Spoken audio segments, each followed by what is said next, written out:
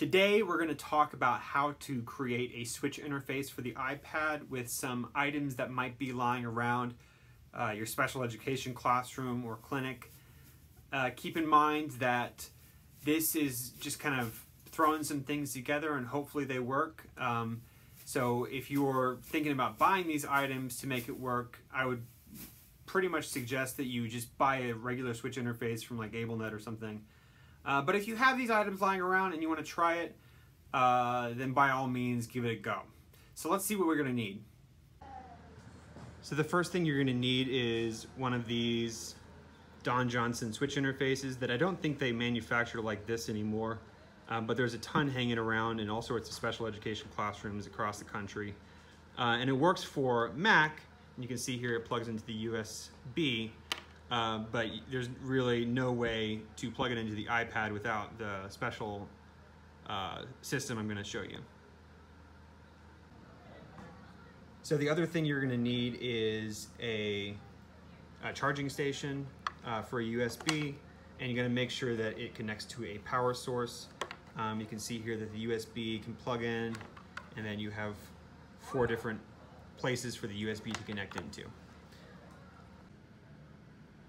Finally, the item that I assume that most people don't have.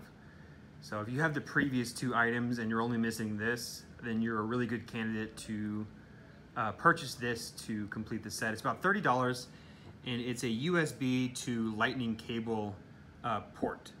So basically the USB fits on this side, and then you plug in this side to the iPad. It's about $30 on Amazon, and it's kind of marketed as a camera port, right? You can see the little symbol of a camera right here. But this is what's going to allow you to finally connect your switch to the iPad. So the first thing you want to do is plug in the USB to lightning port into the iPad, and then go ahead and hook that up to the charging station and make sure the charging station is plugged in. Then you can go ahead and plug in the switch interface to the charging port with the switch connected. You can see here that it's getting power because the light is on. For our purposes, we want to use this button at the top up here and move it to the blue light. And let's see what this does. So it's on the blue light, the switch is plugged in. Let's go to Settings, Accessibility, Switch Control at the bottom, Switches, and then Add New Switch, and it'll be an external switch. So if we've done everything right, we should be able to press the switch and see it come up on the screen. There it is.